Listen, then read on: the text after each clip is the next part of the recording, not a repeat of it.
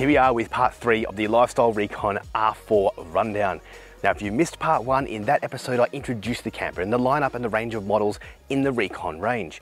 I spoke about all of the external features, the hardware, brake, suspension, and of course all of the exterior mounted storage options.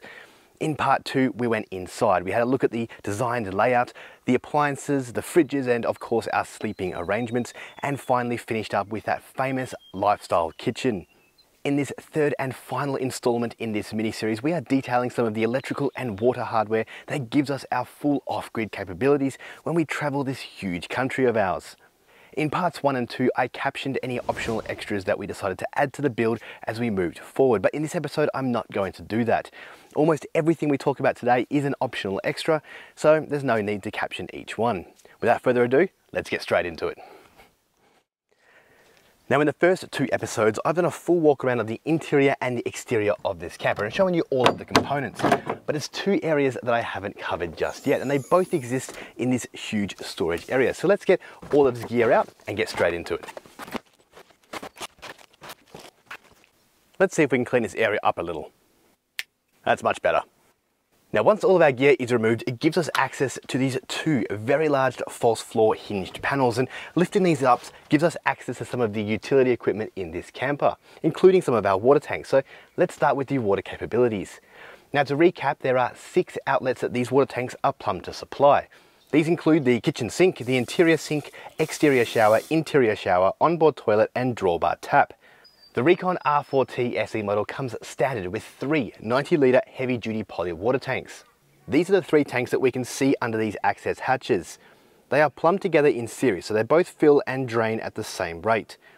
We can see here the main supply line coming into the tanks and with the connecting hoses, and on top the breathers, which terminate into a single hose. The filler point on this tank is located at the rear of the van, and this houses a wide opening for the fill point and incorporates the vent for the breather tubes too. Now the fill points have only recently been moved to the rear panel of the camper here, and they used to be located down here on the side panel underneath this storage hatch, but there are a couple of issues with the gravity fill. So having them on the rear here lifts them up a little bit higher and allows the water to easily fill and remain within those tanks. The 3 tanks are drained together by a 12-volt flow jet water pump located here at the rear of this compartment. And these draw about 8 amps when in use, and after it passes through the pump it is then split into whichever outlet requires the water. Between the tanks and this water pump, Lifestyle have also included an inline BEST or BEST water filter. So in the unlikely circumstance that you were to get debris in your tank, this filter should take care of it. In addition to this, it is easy and cost effective to change these filters periodically. Now to provide power to that pump, there is a switch in the kitchen compartment of this camper. Activating this switch will provide power to the pump, which can self-prime in its location and will automatically switch off when pressurized, essentially meaning that it can be left on indefinitely. 3 tanks totaling 270 litres is more than enough for our needs. We're a family of 4 living out of this camper full time, and generally the highest water usage appliance will be our shower, which we don't compromise on. We all make sure we all have at least 1 shower every single day, and this in conjunction with dishwashing, hand washing and toilet use, we can last up to 7 days. Yes, that's correct, up to 7 days, but that is at a stretch, and it's what we call super conservative mode. Generally, we last all comfortable around the 4 to 5 day mark, which is how we generally treat our water consumption. Another great design feature of this camper is the hot water system, which is located underneath the front dinette seat inside the camper. This is also behind this panel right here. And behind this wall just here, next to it is our shower, which means unlike the Jayco caravan that we used to have where the hot water system was in the opposite corner to the shower, we don't waste much water when turning on the shower and waiting for that hot water to come through. Now I spoke about it briefly in episode 2, but we are utilising the Truma Ultra Rapid gas hot water system. It comprises of a 14-litre tank and is heated solely off a gas source. Once the gas bottles are turned on, the exterior vent hatch is opened. This unit will only take about 13 minutes to come to temperature. The interior switch allows a temperature of either 60 or 70 degrees Celsius. In our experience, the 60-degree setting is more than enough. It's rare that we'll ever use the shower mixer more than halfway when in use. And further to that, this system is incredibly efficient. Even after it's turned off after the last shower and overnight temperatures drop into the single digits, there will still be hot water remaining in here in the morning for washing the dishes. This being said, it's also incredibly efficient on gas usage, and we've lasted up to 2 months on a single 4 kilo gas bottle. So to say we're impressed is an understatement. Now this is all fairly standard equipment, but in addition to this, we've also opted to include a separated and dedicated drinking water tank, which holds a further 50 litres of water. This tank is also mounted in that rear storage area, however it's tucked away up here in the rear corner. This tank is only small and filled by a separate filler point installed on the rear of the camper. Everything that is related to that particular drinking water tank is completely separated from our general water storage. So that means that we have a separate fill point, separate plumbing, a separate 12-volt pump, and even separate outlets. The 12-volt pump, being the same flow jet unit as the general tanks, is located under the kitchen sink. It's also activated by a switch in the kitchen area and works in the same way. There's also another best inline water filter installed, however this tank and pump only supplies 2 outlets. One in the kitchen area and the other on the interior sink. Now this additional and separated drinking water tank has got to be up there with one of our favourite accessories that we've added to this build. Now generally we fill both of these water storage options from the same source because we're either filling up in towns or from a reliable source. But when we head out bush and head remote, we can fill up that general water storage with whatever we find, whether it be unreliable, unknown sources or even from nearby streams, without having to worry that we've contaminated our drinking water. In the high country, we were based from a particular camp for some time and wanted some longer showers, so we pumped water from nearby rivers into the general water tanks, and this still preserved high quality drinking water in this extra tank. Now the length of time that this additional drinking water tank will last will obviously depend on the circumstance. For us, it's generally anywhere between 6 days and 2 weeks, and this depends on obviously the environmental and weather conditions, but also whether or not we're doing big hikes or big driving days. Now it should be noted that both of these tanks can be drained individually from an outlet pipe just underneath the rear of the camper here. It is a very small outlet, so it does take some time, but it's there if you need it. To monitor the water tank status at any time, we have the Sign Marine control panel here mounted in the kitchen compartment. The 2 tanks are displayed in both litre and percentage capacities. Now after 6 months of use, we have come to realise that this isn't an exact measurement, but simply an indication. This is because the sender units in the tanks are just float-styled senders, which estimate the water remaining on a water level within those tanks, not on flow output. And this has never been an issue for us, but it's just something to keep in mind. And as those water tanks come down, it gives you a good indication as to when you should start looking for points to refill. Now this water system has worked really well for our families. We've travelled around Australia for 6 months full-time so far. And this capacity here, in conjunction with the 55 litres that we carry on onboard tanks in the cruiser, has been more than enough for all of our adventures. In addition to all of that, we also carry a 105 litre water bladder that can sit in the rear footwell of the Land Cruiser. So if needed, we can cart a full 160 litres of water from a reliable source back to the camper when it's set up off-grid and in remote areas. Now water storage is incredibly important, but the other main factor for off-grid living is of course power. This is one of my favourite topics of conversation with this camper. Now the Lifestyle Reconn R4T SE comes standard with one 200 amp hour battery, a 30 amp 240 volt charger, 30 amp DC charger, and a 50 amp solar controller with 2 175 watt solar panels on the roof. Now, of course, this wasn't enough for us, and we've upgraded all of that. But before we get into the full details of this electrical system, let's quickly recap what sort of appliances we have drawing from this system. First up, the fridge, and this is a Thetford 175 litre fridge and is 12 volt only. This draws straight from the lithium batteries, and although relatively efficient, it still draws more power than I first thought it would. Keeping in mind, I do keep the freezer at its maximum setting of minus 18 degrees. Inside the camper we have all of the 12 volt LED lighting, 6 roof lights, step lights, entry lights, 2 Sirocco fans and 12 volt outlets at each corner of the bed and on the main bench. There's a 240 volt outlet in here that is wired to the inverter. Moving outside, and we have 3 exterior lights, a handle light, those 2 water pumps, LED strips in the kitchen and the storage compartments, exterior 240 volt outlets generally used for Starlink internet, and a dual 240 volt GPO in the kitchen. But there is no denying that the biggest and most consistent draw on our electrical setup is this. This is the Safari dual induction cooktop and is wired to a single 240 volt GPO underneath the kitchen, and is our main and only source of cooking appliance in this camper. There's no denying that we are running quite a power hungry electrical setup, so to supply all of that power we are running 3 200 amp hour Zeal lithium batteries. Now we initially started with 2 batteries, however soon realised that induction uses a lot in conjunction with our other power needs, and a couple of days without solar would bring about power anxiety. Now all of these batteries are wired in parallel together, which gives us that 12-volt output, but all of this supplies some of the electrical wizardry behind this panel here.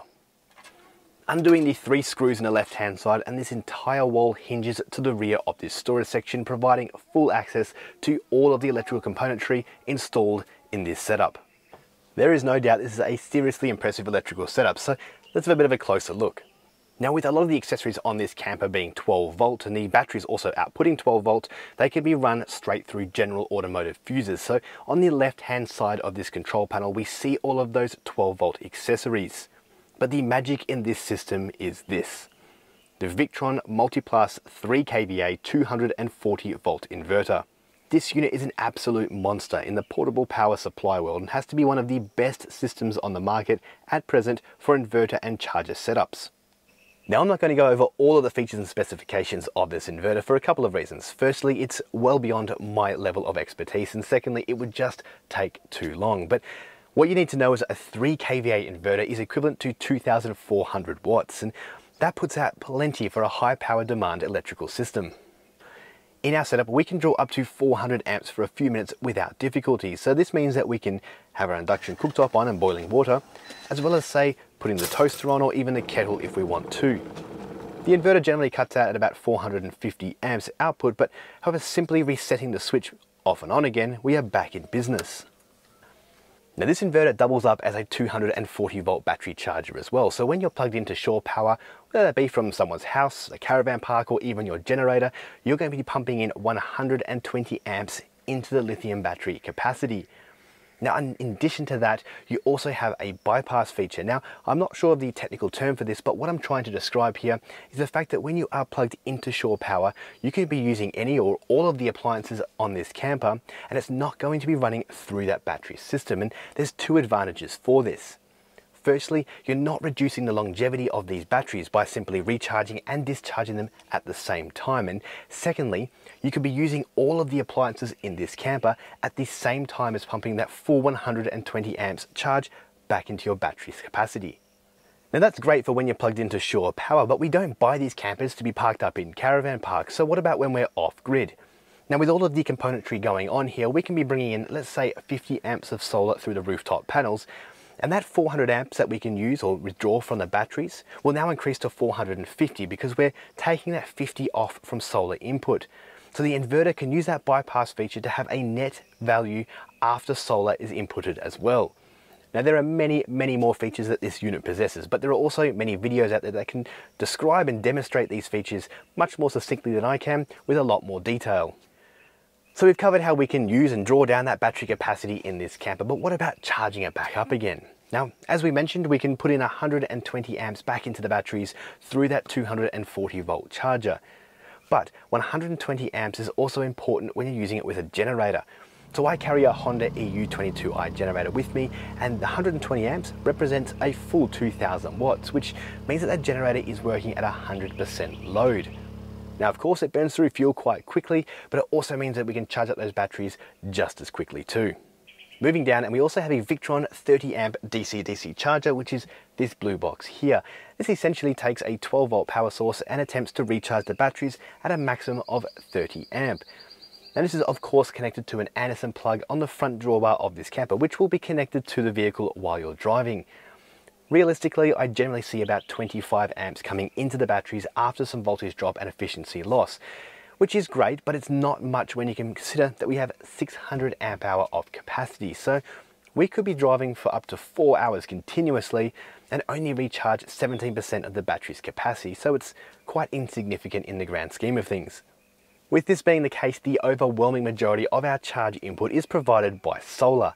Now, like I mentioned, standard it comes with 2 175 watt solar panels on the roof, but we've upgraded this to 3 360 watt panels, giving us a grand total of just over a kilowatt of solar on the roof of this camper. Now, generally with these quoted figures, they are just that, they're quoted figures, and we don't see quite as high as that, but I can attest that we have seen 1079 watts coming in off those roof panels alone. And that is at a total of 77 amps at 12 volts. That's equivalent to 99.9% efficient, which is just incredible. Now, because I can and because I want to, I've added some portable solar panels to the system as well. Now, I've always carried a set of Bluetti PV 200 watt solar panels in the back of the Land Cruiser, and I've done a whole video on how efficient and effectively they've worked in my setup. And being wired in parallel, it also means they reduce the chance of being affected by partial shade. So because of this, I've not only got one, not two, but three of these portable panels that I can wire together to add to the camper's charging capacity. Now, some of you may have picked up that I'm running a 70 amp MPPT charger, and I've already seen up to 77 amps of input, so I can't run these portable panels into this particular charger, and I simply can't plug them directly into that battery bank. Lifestyle have included a grey Anderson plug in the rear of the camper that connects to the batteries directly without a solar charger. All I've gone and done is purchased my own Victron MPPT 150 amp solar charger to manage the Bluetti array. Now, it doesn't matter if that array is wired together in parallel or series, this charger will handle it and can bring in up to 39 amps of additional solar input, but generally we see around the mid to low 30s. Now, this solar system that I've set up in this camper has just worked perfectly for our needs. In fact, I can bring in over 100 amp of solar input at any one time. Personally, I've seen 103.5 at its absolute maximum, but here recorded, I got the mid to high 90s, which is still just incredible in really good solar conditions. And I should also mention that because we're using all of the Victron gear together, these devices can talk to each other. So I've set up a local network for the solar MPPT chargers to be involved in so they can share data like the battery voltages, the solar input voltages, the temperatures and amperage coming in from each of those arrays.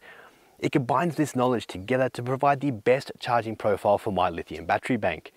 It should be noted as well that this is in perfect conditions, and one thing I figured out, it does not take much to interrupt those perfect conditions. Temperature being a big factor in the solar systems, we generally don't see these sorts of figures, but it is possible. Now, I know the next question is going to be why? Why on earth do I need 100 amp of solar coming into this camper at any one time? And there's two reasons that I've set it up this way. The first one is bad weather. We are heavily reliant on the 12 volt system and the electrical system in this camper, and bad weather very quickly or immediately diminishes that solar input. With an overpowered system, we can still receive respectable figures even in high cloud or poor weather conditions. Take this example here when we're located in Armidale in New South Wales. We were between storms and staying at a farm stay, relying on our solar input. We were bringing in mid to high 40 amps of solar input in some very average weather conditions with high cloud cover. So simply put, the more solar that is available, the more solar input we can get in these vulnerable conditions. And the second reason is when using high powered appliances during the day when we're camped up. So let's take an example of the air conditioning unit on the roof of this camper here. That air conditioning unit, when the compressor is running, draws about 60 amp of power. Now, you might be thinking, well, you can pull in 70, so that's no problems, and that is correct, but that would only leave about 10 or maybe just more in optimal conditions to charge those batteries. Now, we regularly get down to between 45 and 60% in the morning when we wake up after cooking our evening meal, boiling the kettle a few times and awaiting for those solar conditions to optimize in the middle of the day. And given that we have such a large 600 amp hour capacity, it does take a long time to charge. So if we start using the air conditioning, we're simply not going to be fully recharged by the end of the day, and using high powered appliances like air conditionings is just simply not viable. Plugging in the arrays and having quite a bit more capacity to bring in, we can still use those high powered appliances at the same time as bringing in respectable charging figures for our batteries. Many will be topped up by the end of the day and still have plenty of power for things like our induction cooktop and other charging requirements. This is a lot of technical information, and I know that most people are not going to need a system quite this large, but I love just pushing the limits to see what we can draw and recharge, particularly since we're using a renewable resource. Not only is it good for the environment, but we're essentially being able to regenerate all of our own power and remain off-grid indefinitely. And using things like the induction cooktop, we are really limiting our use of gas too. Now, for those of you who are interested in maybe looking at buying a system as similar to ours, I'm going to run through a few appliances you may use at home, or perhaps appliances that you may be taking in your camper to go off-grid with, just to show you realistically how much power they draw. Now, firstly, the 12 volt fridge in this camper will pull anywhere between 2 and 6.5 amp of current draw depending on the temperature and humidity. We generally see about 5 amps while the compressor is on, but this will quickly increase in hot weather or if being opened frequently. Now, keep in mind that the fridge compressor will turn on and off to regulate that temperature, so it's not going to be drawing 5 amp every hour all the time. But to be honest, this 175 litre fridge does stay on a lot, so it is quite power hungry. Now LED lights don't draw much, but if we turn on all of the interior and exterior lights and kitchen and storage LED strips, you can see that the total is around 4 to 5 amps. So it's noticeable, but you would never ordinarily have this much running together. The water pumps will draw about 8 amps each, and again, these are generally only on for short periods and rarely run at the same time. Now, household appliances, say like a hairdryer, will draw anywhere between 130 and 200 amps of power, depending on the size and heat settings. And this cheap 240 volt kettle here pulls about 180 amp when turned on, and the toaster about 70 amp. And most importantly, the induction cooktop. And I say most importantly because if you selected this for your build, then you have to rely on this as your sole method of cooking. So it needs to work correctly and for the time required. The Safari dual burner cooktop has a right burner being slightly larger and higher powered than the left. They both turn on the same way and have the same temperature adjustments on the scale between 1 and 9.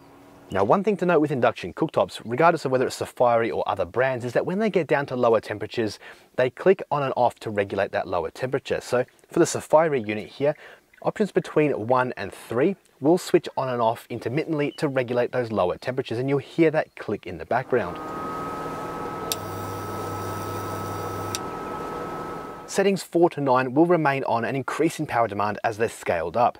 Now, setting 4 is enough to provide a rolling boil and will draw about 90 amps on the right burner. Turning this all the way up to level 9, this draws about 130 amps, but will also provide you with extreme heat, more so than your average gas burner can provide. The left burner, although very similar, will draw about 60 amps on setting 4 and 130 amps on setting 9. What's very important to know with dual burner induction cooktops is they can't both be set to high temperatures. So if you're using both of these burners at the same time, their max power setting is level 4. So if you have them both on at the same time, you'll be drawing about 160 amps of power. Now, there's almost an indefinite range of appliances that you can use with a 240 volt inverter, but to see whether a particular appliance will work in your setup, there is quite a simple calculation. And for example, let's use this 240 volt kettle here. You find the appliance and they'll all have a tag somewhere on them. This will give you a power in wattage. So this one here is at 2,200 watts. All you do is you divide that by 12. This will give you a rough estimate on how many amps it will draw from a 12 volt source. In this case, about 183 amps. It's not a perfect science, but it will give you a very good starting point. This power system is probably more on the extreme side, and I completely understand and accept that most people don't need and probably don't want a system quite as complex and as large as this. After all, we buy these types of campers and vehicles to get away from it all, not to be consumed by our battery level and experience power anxiety. But for me, I enjoy this type of thing. I find it intriguing how we can cook multiple meals a day using electricity and power all of our household creature comforts from a battery capacity that could be fully replenished from a renewable resource that's free of charge and good for the environment at the same time.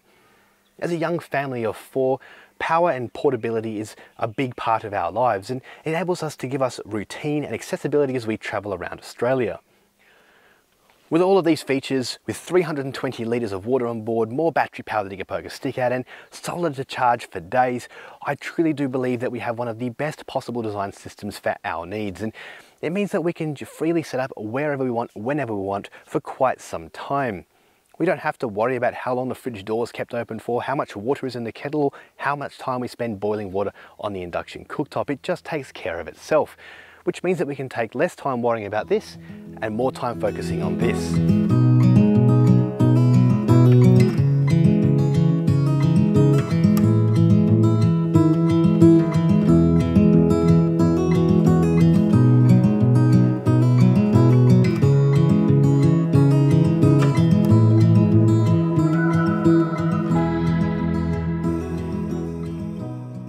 With this setup as it currently stands, we can last comfortably between 4 and 5 days, but up to 7 days at a stretch, which means that we can go out further on the map and stay out there much longer, which is perfect for our adventures.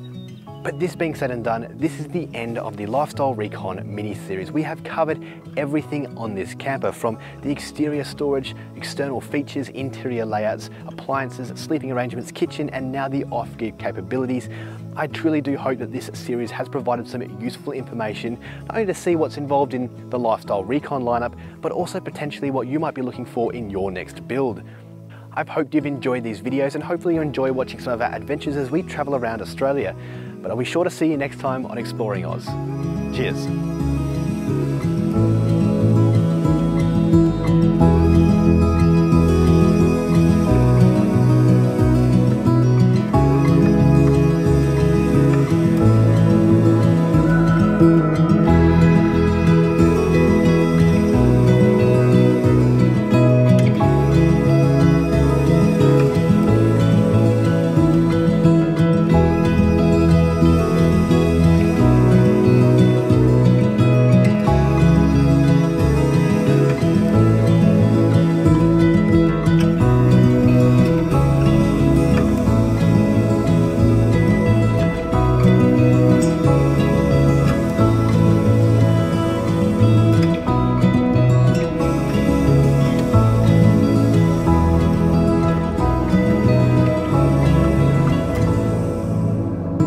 you.